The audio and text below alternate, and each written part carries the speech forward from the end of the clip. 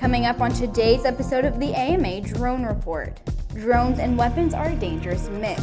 The UAS4STEM 2019 Nationals. And a drone causes concern when it followed children home from school.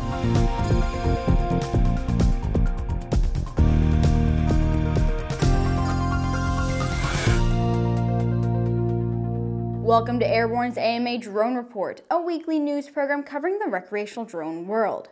In partnership with the Academy of Model Aeronautics, one of the oldest and most respected aviation organizations in the world, with more than 200,000 members and 2,400 clubs across the country.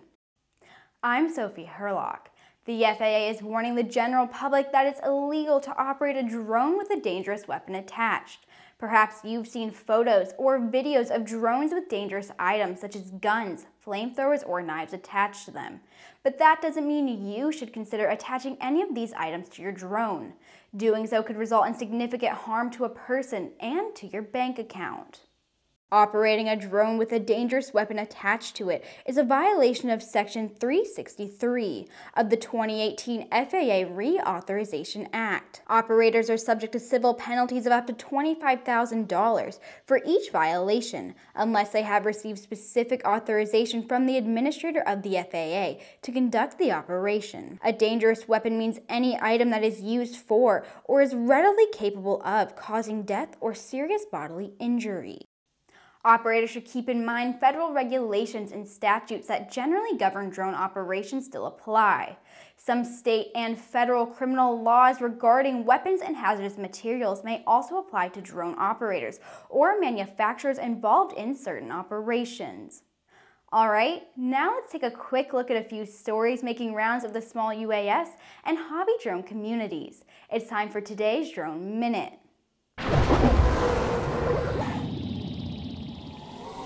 It was 57 seconds of aerospace history. A SpaceX drone being flown in accordance with regulations got spectacular footage of the final test flight of the SpaceX Starhopper test vehicle. The flight saw a planned maximum altitude of 500 feet, as well as a precision landing near the center of an adjacent landing pad. The Starhopper test was the last flight of this vehicle and was never intended to go to space, but instead served as a partial test of a far more ambitious vehicle. AeroVironment announced its 2019 Quantix and AVDSS University collaboration project. The project's focus is to advance academic research, applications, and crop production practices to improve the future of farming through the use of UAS and advanced data analytics. Through the project, AeroVironment has donated 87 Quantix hybrid drone and AVDSS ecosystems to the agricultural departments of 35 universities throughout the U.S. The city of Prairie Village in Kansas has given initial approval to an ordinance prohibiting the use of drones over private property without the property owner's consent, as well as imposing other restrictions. The Kansas City Star reports Mayor Eric Mickelson cast the tie-breaking vote, moving the legislation forward. It will be up for a second vote in September. Concerns were first raised in the city about drones when someone flew a quadcopter over the annual Jazz Festival in Harmon Park back in 2017. It's almost time for the 2019 AMA Expo, which will be held November 1st through the 3rd at the Fairplex Exposition Complex in Pomona, California. Among the attractions for this year include a large display by model industry exhibitors, speakers and special guests, static model competitions, make and take, how-to seminars, an AMA member meeting, and much more. We'll have more information as we get a little closer to the festivities. Now back to the rest of the news.